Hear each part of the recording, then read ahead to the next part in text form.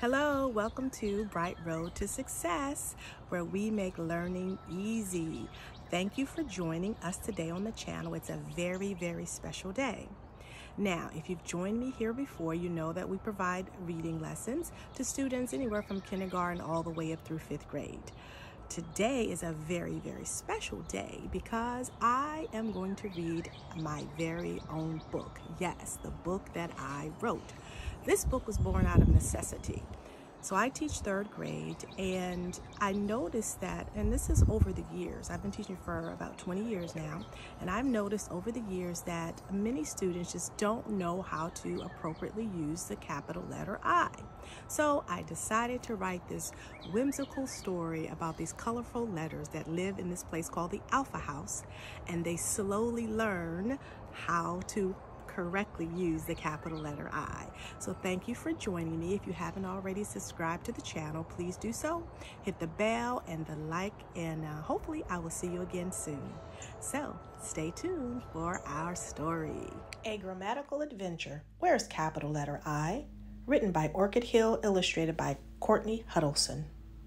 On 1745 Ferndale Drive, there once stood a purple house full of letters.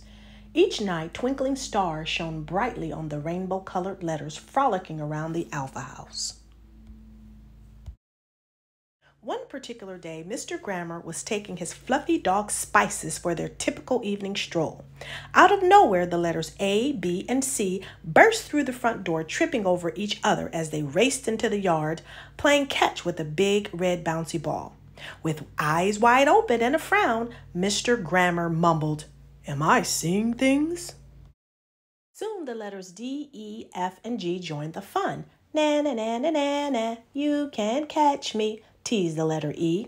The letter E was especially loud, which made no sense considering she had ginormous ears.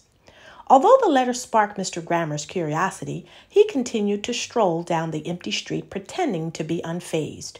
Suddenly, he turned around and tiptoed back to the Alpha House, hiding behind the big oak tree standing in the front yard. Slowly, he crept past the big yellow school bus and ventured into the backyard. "Yippee!" yelled the letter P as he hung upside down by his tail on the monkey bars. Swish, splash! The letters H, J, and K pounced on each other in the swimming pool, while L, M, and O jumped rope like Olympians. Frowning, Mr. Grammer wandered around hiding from the letters. He wondered if he was having a dream. Even Spices seemed confused as she noticed a sign that read, "Inchworm Crossing." Mr. Grammer thought to himself, something isn't right. Suddenly, Spices began jumping up and down, pulling Mr. Grammer towards QRS. "Roof, roof, roof," barked Spices. "Pull, Q, pull," hollered S. Mr. Grammer noticed Q and R tugging on opposite ends of the rope, while the letter S screamed orders at them both.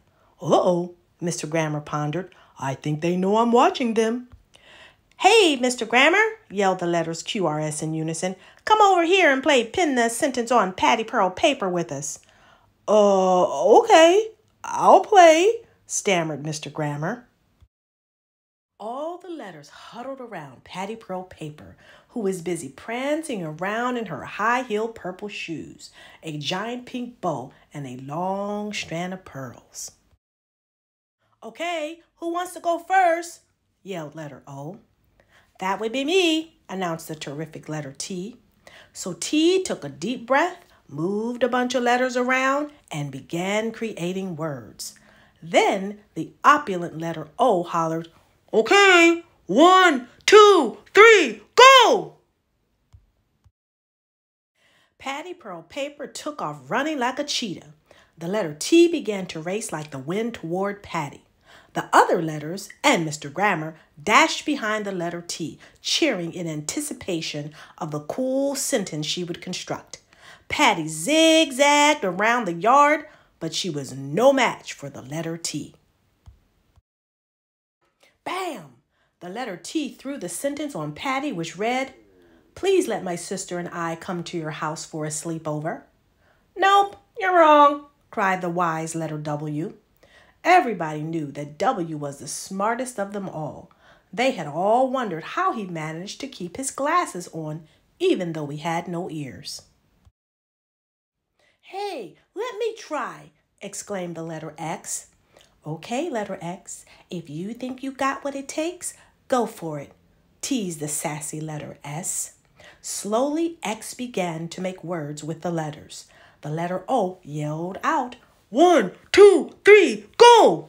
Again, Patty Pearl Paper took off running, and soon after, the letter X was on her heels.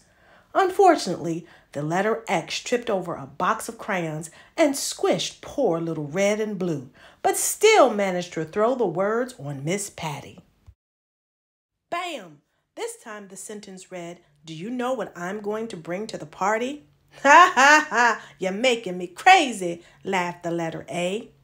"I guess X did not mark the spot," teased the letter O.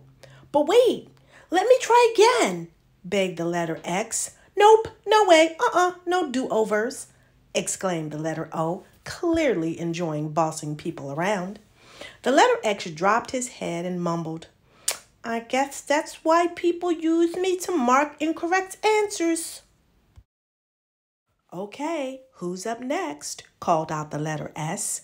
Suddenly, several letters began to jump up and down, hollering, "Me, me, no me." "Letter Z, since you're the last letter in the alphabet, you'll take the last turn," said the letter S. As zippy letter Z created his words, Mr. Grammar gave that familiar frown and thought, "I wonder what was wrong with the sentences that the other letters created." "Okay," letter O exclaimed. 1, 2, 3, go!" The chase was on. The letter Z ran after Patty for what seemed like an eternity. Everybody was going hog wild. As Patty Pearl Paper continued to run, she hollered, "Holy cow! I should have worn my purple sneakers today." Just then, she tripped over Spices and fell on that big, beautiful pink bow. Bam! The letter Z threw those words on Miss Patty faster than greased lightning. The new sentence read, "I would like to bring some chocolate ice cream to the celebration." "Nope," corrected the letter W. "Wrongo," as he looked down his nose at the letter Z. Just then, Mr. Grammar yelled, "Stop! I got it! I think I know what's wrong with all the sentences. Where is the capital letter I?" Looking bewildered, the letters glanced back and forth at each other. Suddenly, the lowercase I started jumping up and down. "Here we are," they squeaked. "Nope, we need capital letter I," explained Mr. Grammar. "I heard that some capital letter I's live on Bill Street, next door to the eye doctor," whispered youthful letter Y. Maybe the capital I's got lost," chuckled the letter Z. "Will somebody call the eye doctor to explain that we need some capital letter I's over here right away?" asked Mr. Grammar. "We have a serious situation." The letter Y pulled out her phone and called the eye doctor. And just like that, I. You could hear them chanting as they marched down the street, heading toward the Alpha House. The letter I's wore black top hats, white gloves, with an owl perched on their shoulder. Meanwhile, in the backyard, "You see," Mr. Grammar began, "when you use the letter I to refer to yourself, it's called a pronoun and must be capitalized." I, interrupted the I's. "Also," Mr. Grammar continued, "when you use the letter I to form a contraction, you must capitalize it too." The I's bellowed, I. Lastly, you must always capitalize the letter I when you use it at the beginning of a sentence, advised Mr. Grammar. I, roared the capital letter I's.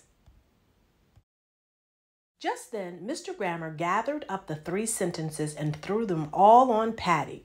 Then, like clockwork, the capital letter I's moved into action.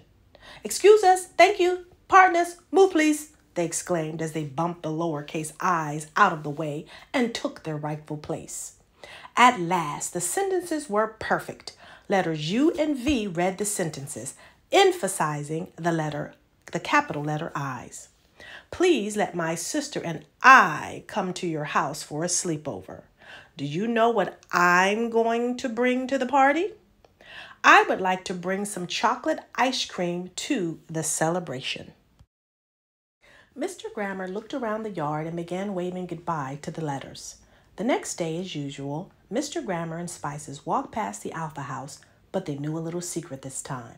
The capital letter I must be used correctly for sentences to make sense. From that day forward, whenever Mr. Grammer walked past the Alpha House, you could hear him mutter, I, I.